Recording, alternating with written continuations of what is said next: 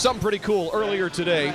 There's Indians owner Paul Dolan and showing some love and some camaraderie with Mike Aviles and his daughter. His head is getting shaved by Mike Aviles in support of Mike's 4-year-old daughter who's going treatment for leukemia. I'll tell you what, Mikey, handsome Mike there doing a great job, and what a great gesture by Paul Dolan to do this in support of Mike's young daughter who is going through leukemia treatment. And I'll tell you what, I think Mikey's got a chance to be a barber after he hangs it up. Yeah, Mike didn't do a bad job there. I'm gonna have to go down there and see if he can do anything with mine.